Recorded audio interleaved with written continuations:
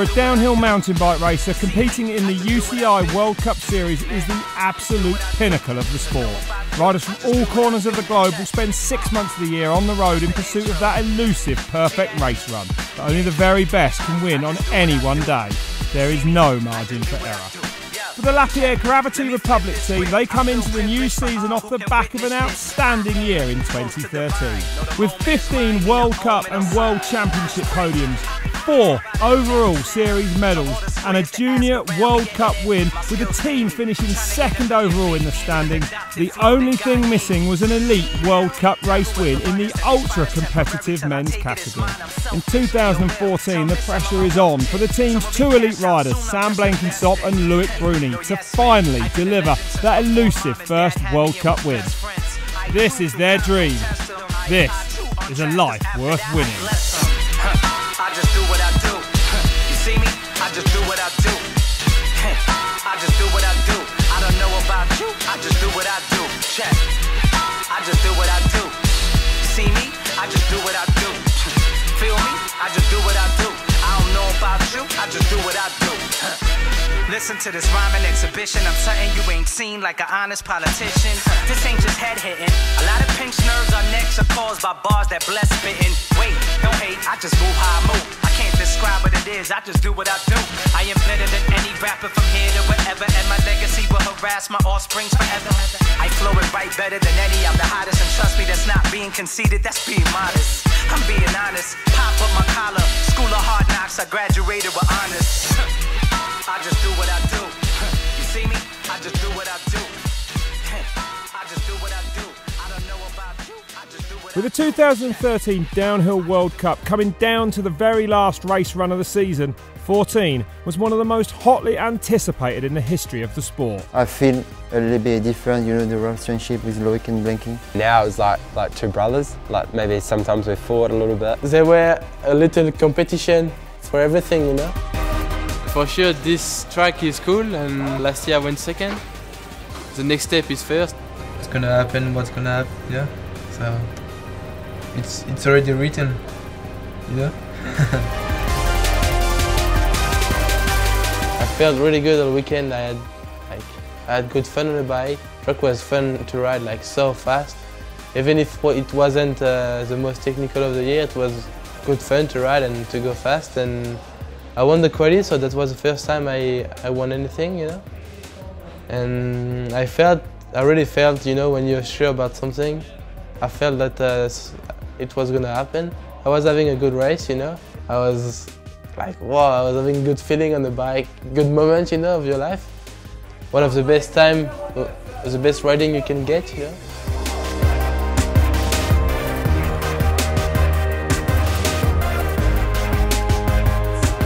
I was with Laurent, the coach, and we had, I think it was after the 2nd split, it was in green, and then I was thinking, okay, it's gonna happen, it's gonna happen, it's gonna happen, and I said, okay, I will tell to the coach that it's gonna happen, and I said, Laurent, it's gonna happen. Allez, elle est pour nous celle-là, elle est pour nous.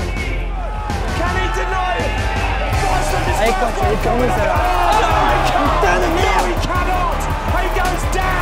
Crashing out on the last difficult section of the track whilst green at both splits is a tough lesson for any racer and a devastating blow for everyone connected with the team. For Loic, he approached the last corner already celebrating in his mind, and he paid the ultimate price for complacency as he lost both his wheels in the loose dirt, and with it, the race win he had always dreamed of.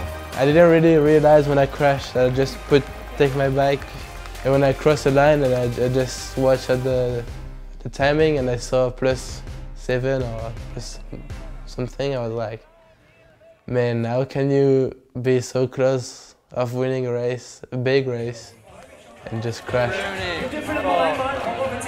You were having me in focus. You were flying. It's when you have the opportunity to win a race, like a World Cup, you don't have 100 opportunity like this. That's the only thing I really regret a little bit, but I can't do anything, you know, I crashed. It's how it was supposed to be.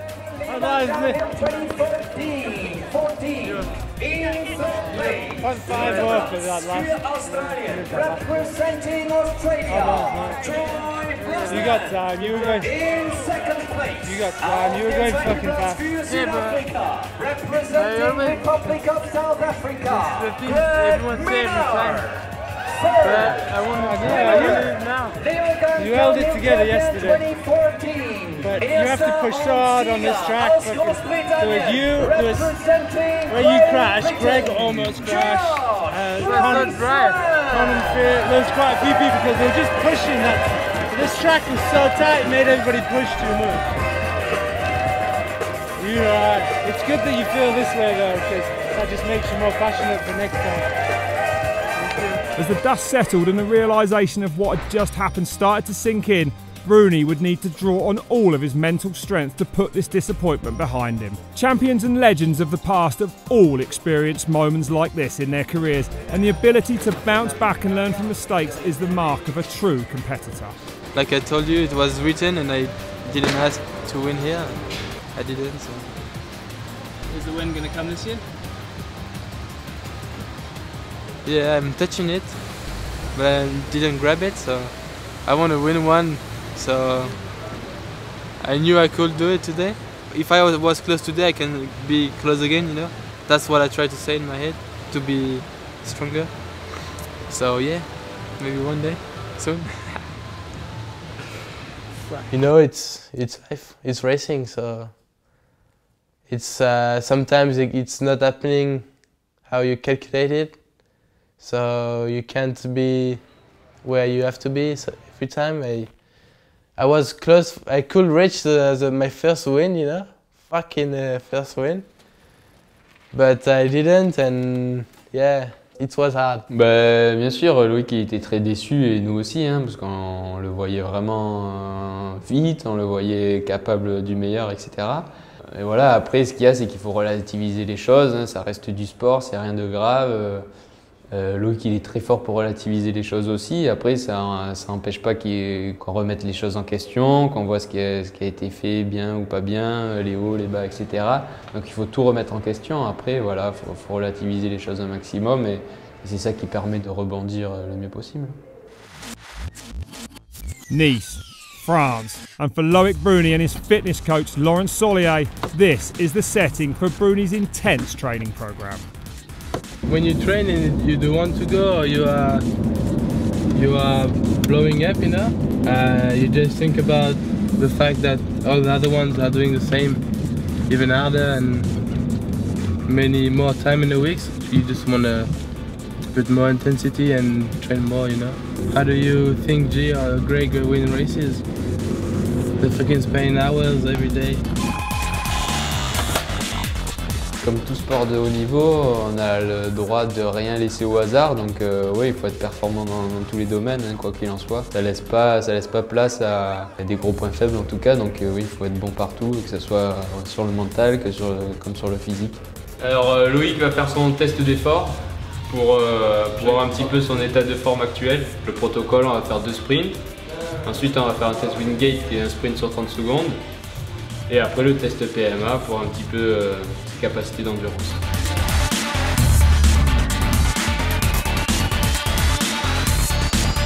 We all know that there's obviously a certain amount of strength that is required, but you need to have a balance in your body and you find a way where your human body is performing at its best power output.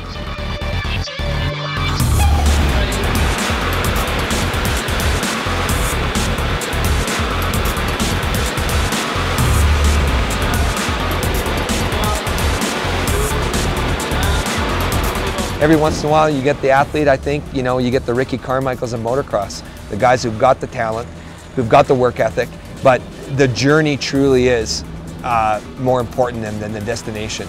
And I know we've all heard that, but there's when the magic begins, I think, with an athlete.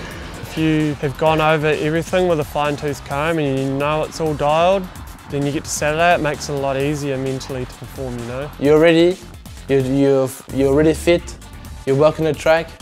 But if mentally you're weak, you're not going to ride good. Preparation is the key for every rider, and for Sam Blenkinsop and his trainer Todd Shumlick, coming into every race with all boxes ticked is a big priority. I've been working with Todd for 3 years now. The main thing, like ever since I started with him, it was just like I needed more power on the bike. That power has to be harnessed mentally.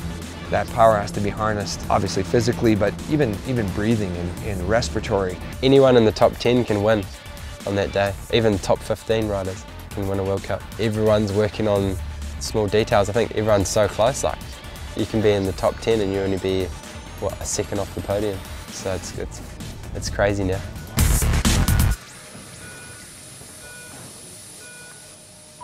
The UCI World Cup is a global series and teams travel to many different countries in pursuit of the perfect race. For Kiwi rider Sam Blenkinsop, Mont St Anne, Canada is an old favourite and a track he knows he can perform well at. They've done a few changes on the course and yeah, they're good. I like it. It's cool that they do that every year. Kind of makes it interesting, you know. It's not every year we come, it's kind of the same track, but they change little things and open up lines, and it makes it more difficult. We passed now the middle of the season. It's the 5th round of the World Cup. Then we have 2 really important rounds here in North America. If I have a smooth run, I can be on the podium for sure, because it's one of my favourite tricks. Now as a veteran of the sport and approaching the end of his 5th season with a Lapierre team, Blenkinsop is keen to deliver on a course which has always promised so much. A long high-speed course with roots, rocks and massive jumps, Mont St Anne is tailor-made for a rider like Sam. But with his best ever result here being 6th place in 2008, he has never been able to consolidate his good speed in practice with a podium finish. In 2013, Sam had qualified in 3rd position only for a late rainstorm to severely damage his chances in the race. In 2014, he has qualified in 8th and is keen to make amends for last year's disappointment. It's race day and yeah, I feel good. Had a okay qualifying yesterday, so I'm pretty close to everyone. Like all of us are on the, it was like 5 of us in the same second, so go all out for the finals and have some fun. With his confidence high after a good week on the bike, Sam could feel that this was the time it was finally going to come together for him in St Anne. With teammate Loic Bruni already at the finish and looking set for a top 10 result, the pressure was on to beat him and step back onto a World Cup podium for the first time since Norway in 2013. Putting together a great run and knocking reigning world champion South African Greg Minnaar off the hot seat by over half a second, Blenkinsop was eventually able to confirm a 5th place podium finish to end the successful week. Yeah, it was pretty good. I've been feeling good all weekend and I had a pretty clean run, and yeah, I'm happy I'm on the box. So. Yeah, it's good. It's 5th. It's good, but not like that exciting. But it's good to be on the podium. I'm happy. Yeah, it's what I aim for every week, and it's a different winner. I like it. Not the same dude winning every weekend. It's like Sam, Troy, and then yeah, there's been a different winner. Yeah, all this year, so it's cool. So hopefully it's either me and Loic next week. So yeah. For Sam, Mont St Anne marked a turning point in the year as, together with team manager Laurent, the decision was reached that Sam would be leaving the team at the end of the season. When I started working in the sport industry, maybe 13 years ago to now, one of my best choices was to include Sam in the team and to share some good time with him. He came with his passion, he came with his good spirit, and he's got like the Kiwi flair, you know. I'm gonna miss Blenky a lot. Since I began World Cup, he always been there, always. Never missed a race, I never missed a race too. And I don't know, he's like, when he's here, I'm happy, you know. When I see his face, I'm like, I feel better straight away. Yeah, those are the good memories, like sharing the podium together with all the team and just hanging out with Loic and just riding, having fun and just doing everything I love, and Lapierre kind of made that happen, still make it fun, you know. After a week in Canada, the team moved on to Wyndham in the state of New York, USA for the penultimate World Cup race. A track notorious for providing insanely close times due to its short length and relative technical ease, recording a 2nd podium in a row for Sam was going to mean a near perfect run down the mountain on race day. After a qualifying run riddled with mistakes, Sam knew that he needed to turn it around before his final run of the weekend. I think a lot of people had big mistakes trying to push too hard, and it's still close, but yeah, I thought it'd be closer for this kind of track because there's nothing really in it. It's just that kind of track if you get the flow and then you're in the motion and then you've done a real clean run. So I think if I just ride kind of smooth tomorrow and don't make any big mistakes like I did today, and but I still want to ride out of control a little bit. Race day.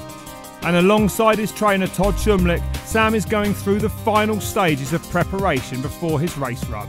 Todd helps Sam with a procedure known as PNF, a series of stretches designed to maximise an athlete's physical performance on the bike.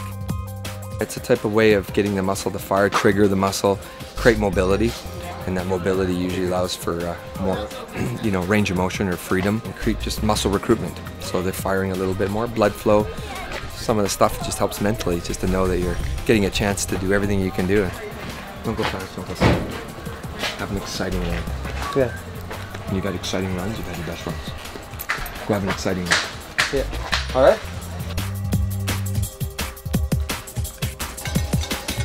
After a near flawless run and within sight of the finish line, Sam pulls off a daring inside line on one of the final jumps and crosses the line into the hot seat, with a final result of 4th place, consolidating his place on the podium for the 2nd time in a row. It's good to be on the podium. What I know of, it's my first time I've done it. 2 podiums back to back, so it's pretty good. Good feeling, and I think we need to keep it going. That's the only hard part, just to every weekend trying to kind of be consistent. Another one? Yeah. Hopefully Good. In France we can do better, no? Pretty good, huh? Yeah. Just the top was a bit easy. Yeah. Because I knew I'd be, if I pushed, I'd crash. Unfortunately for teammate Loic Bruni, a flat front tyre would end his chances of a good result, leaving him in a negative mindset so close before the last race of the season in his home country of France. For Sam, this was an opportunity to lend his support to his close friend and rival, in the hope that he could bounce back yet again at the end of what had been a difficult season. Don't worry about it, man. You're still fucking young. You're gonna smoke these cunts one day. Okay, bro? I know, I feel like I've got a bit of, I don't know, just a bit of momentum. I'm just kind of thinking a bit more straight, and got my coach helping me a bit more. Happy how the season's gone. Had some ups and downs, like, I feel like Fort William I could have, would have been on the podium there, so, yeah. But that's racing, you know. Same as the week today, flat tyre, you can't really do anything about that kind of rubbish.